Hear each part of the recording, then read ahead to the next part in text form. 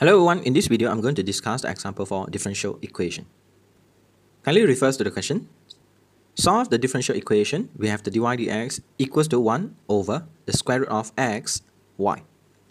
With the initial condition, y bracket 0 equals to 4. Express y in terms of x. So first in here we have the situation dy dx where we have equals 1 over the square root of x multiplied with the square root of y. And we have the situation x is equals to 0 and y is equals to 4. So by using the separable variable, we have to separate the x and y.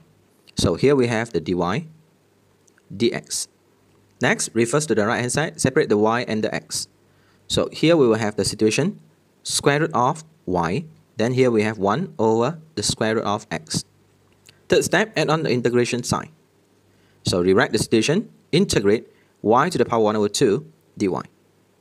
Integrate, we have x to the power of negative 1 over 2 dx. So kindly integrate the situation. So we have y to the power of 3 over 2. Then here we have over 3 over the 2. So equals to x to the power of 1 over 2 over 1 over 2 plus with the c.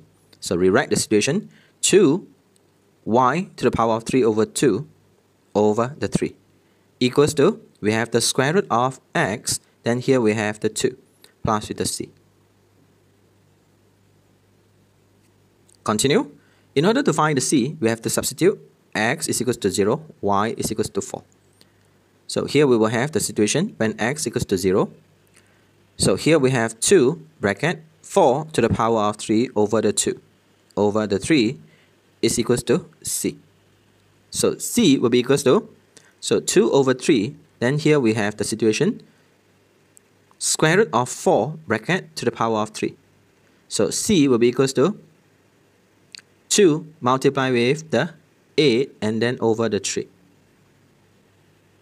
Then we will have c which is equals to 16 over the 3. So kindly substitute the situation. We have 2y to the power of 3 over 2 over the 3 equals to 2 square root of x plus with the 16 over the 3.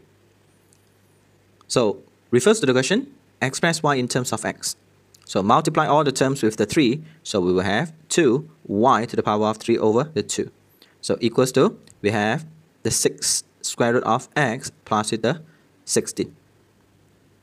Next, divide by 2. So if we divide by 2, we will have y to the power of 3 over the 2 equals to, we have the 3 square root of x plus with the 8.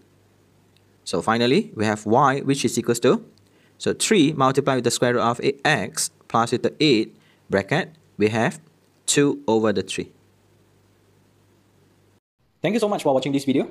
If you think the video is useful, kindly consider to like, comment, share and subscribe.